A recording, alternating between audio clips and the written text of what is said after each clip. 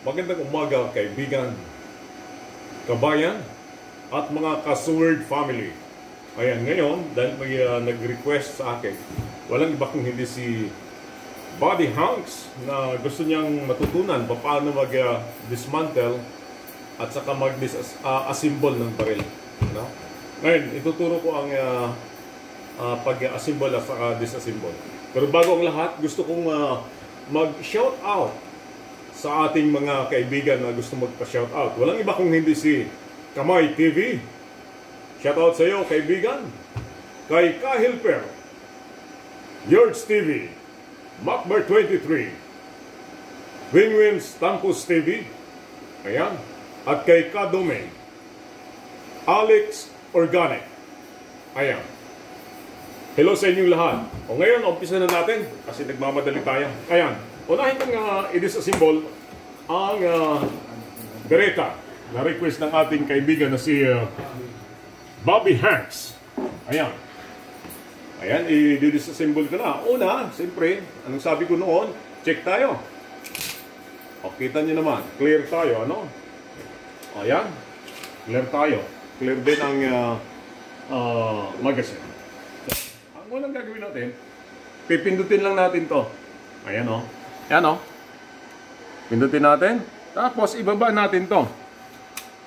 Ayun na. Nag-release na siya, kaibigan. So, lower the sever. Recoil spring. Ayan, ha. At, barrel. Ayan, ha. Ito ang upper receiver. Ito naman ang tawag dito ay locking block. Ayan, locking block. Ayan, sana kaibigan, natutunan mo. O, ibabalik natin. Isa.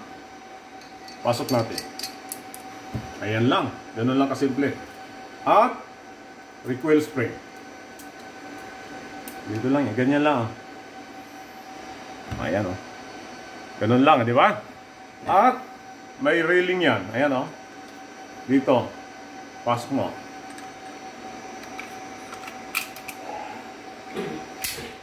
Taas mo. Sana maliwanag sa iyo. Ganun lang kabilis, kaibigang Buddy Hanks. Ayan. Di ba? Ngayon, isabay na natin ang Glock. Baka may gusto magtanong ulit. Glock naman ang ating i-disassemble. Check. Clear. Puto. Ngayon, kakaiba naman ito. Mabilis, pero kakaiba. Bakit? Kailangan nating i-rock ang slide, tapos kalabit. Yun ang tama. Tapos ito, ibababa natin to. Slide lock. Dalawa yan, magkabilaan. Isabay natin pagbaba. Ayan, o. Baba. Atras konti. Release. Ganun lang, kasimple. Ayan, o. Ito ang lower receiver. Recoil spring. Barrel. Ganun lang, kaibigan, kabilis. Ayan, o. Isa, dalawa, tatlo, apat. Ganun lang. Ngayon, ibabalik natin. Balik natin tong barrel sa upper receiver. Lagay natin ang recoil spring. Ayan, o. Paupuin mo lang siya dyan. Ayan. At ulit, may relay. Ayan. Dito, pasok mo lang dyan. Okay. Baba natin konti. Ito. Ganun lang, kaibigan. So sana inyong natutunan itong aking pag-demo sa inyo paano mag-disassemble at assemble. Ito po si John Sahay ang nagsasabing maraming salamat sa inyong panunood. Sana inyong natutunan.